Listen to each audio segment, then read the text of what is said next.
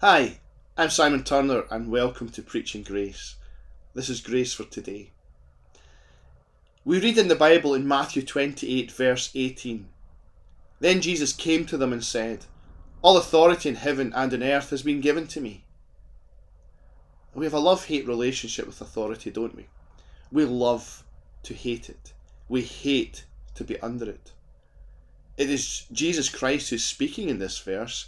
He's about to ascend back to heaven, and these are his last spoken words to his closest friends in this Gospel of Matthew.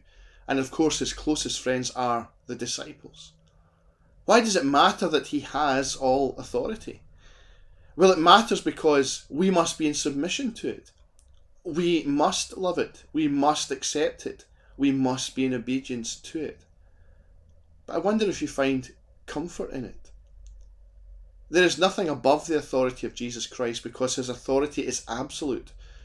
So the temptations, the work of Satan, the attempts of the world, the kings and presidents of this world, all ultimately answer to the Lord Jesus Christ.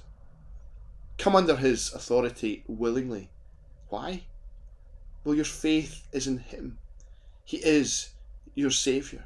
You can enjoy his authority because his authority will guide you. It will protect you. It will provide for you, and it will keep you every step of your life, every step of your eternity. Bye bye for now.